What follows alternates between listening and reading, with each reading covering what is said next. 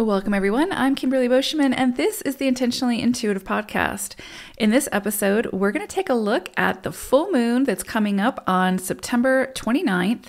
We're going to take a look at each individual life path number and the forecast that this full moon could bring forth. Before we do that, this, of course, is a general reading. If you would like a personalized reading where we'll take a deep dive into your own numerology chart or forecasts, just book some time with me. I would love to work with you. The information for my website and to book is in the description box below. All right, let's get into it. Life Path 9. So for you all, this full moon is highlighting your own energies. So you are in a 9 cycle for this full moon, and it's bringing, and your animal wisdom message for this full moon is bat energy. So I kind of love this, actually.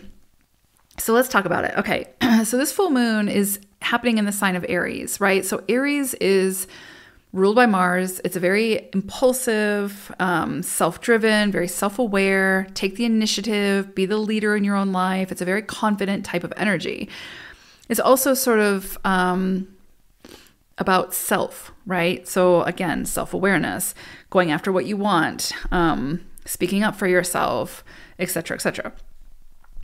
What I love about bat energy coming through is that there's some kind of new perspective or different perspective that you're being asked to be open to, right? And so with Aries happening on a full moon, right? Aries, again, is like that initiation, assertiveness, taking charge, going, right? Movement.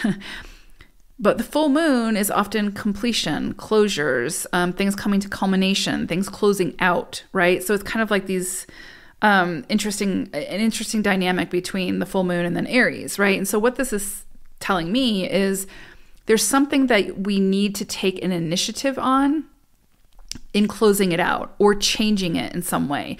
So change behaviors, change thought process, self-defeating thought processes, whatever the case may be. But we are the leader of this whatever this is, right? So if there's something in your life that you've been waiting to close out, come to completion, etc., with Aries here, it's this energy of you're the one that's going to have to take the initiative to make that happen. You're the one that's going to have to be assertive in, asking for what it is that you need to be able to bring this to completion, whatever this is. You're the one that probably will have to initiate the conversations to find some kind of closure type thing.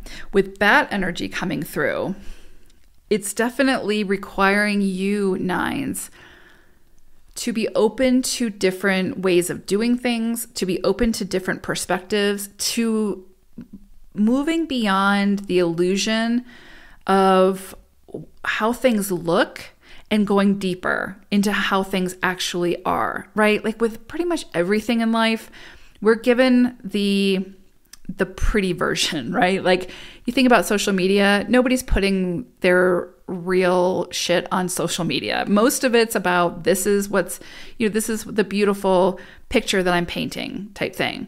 But it doesn't show the process to get to that beautiful picture, right? And so there's always more happening behind the scenes. So there's definitely something here on this full moon that is asking you all to really just be open to other perspectives, be open to other ideas or different ways of doing things, to also allow these new ideas, perspectives, etc., to offer opportunities for self-evaluation, like self-reflection, and greater self-discovery. So in other words, what I'm trying to say is there might be a situation where there was a falling out with somebody, right? And it's very easy to only see from our side of the story because obviously it's happening to us, right? So we're going to see it from our perspective. But when we can engage with that other person and really truly listen to their side of the story, their perspective, etc., it doesn't mean one's right and the other's wrong. It just means that it opens up the lens, right? It opens up the opportunity to see things from a different vantage point.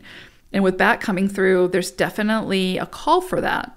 And seeing things from a bigger vantage point can move us from like victim mentality to more compassion, to more understanding, to forgiveness, to non-judgment type thing, right? Which is a very 9 path, right?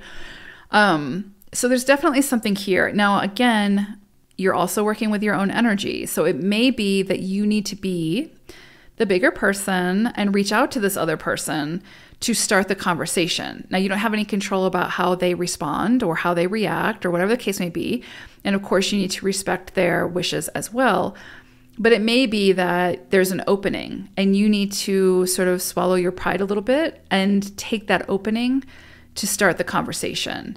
And then be open to hearing a different perspective and be open to working with that other perspective, right? So when we have a cycle that's our own energy, like our own life path energy, it's really going to sort of put the focus or the pressure on those areas that we're not in alignment with that energy. So if let's say that you're someone who maybe has a really difficult time forgiving, which is totally human, totally normal, etc., it's part of the journey, right? It is possible that you may be confronted with something that puts the pressure on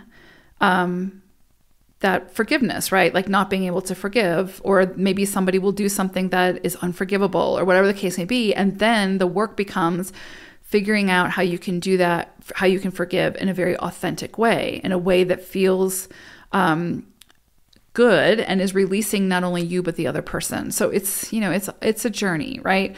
But I do think that it's possible that there's some things that need to close out or be discarded at this time that have to do with things that are holding you back on your journey, right? So whether, again, it's like self-defeating thought processes or certain belief systems or certain behaviors, you could see the pressure be put on those areas at this time. And with bad energy, the opportunity, if you're willing to investigate it, right?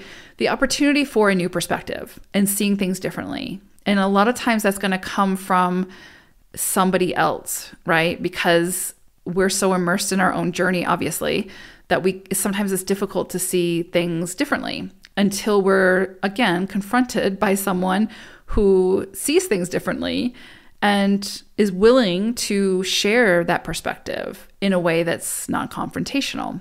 So I do think that there's an opportunity here, 9s, to really kind of expand your mind, right?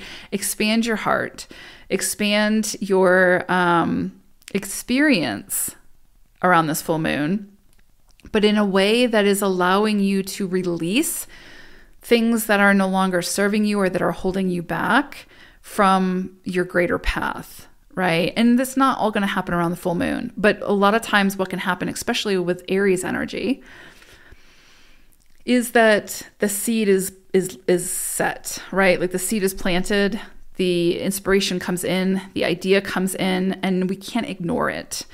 It can be very like in your face, right? It's Aries energy. It's bold, right? So there's a boldness to it. So you may be, it can be confronting too, right? It's that fire energy. So there could be some things that come in for you that you might not be ready to see just yet, but you're being asked to at least entertain it and explore it and see where it takes you. So a lot here around perspectives and mindsets and being open to seeing things differently with an open mind and an open heart. So I hope it is a beautiful full moon for you all. Take care, 9s. Bye for now.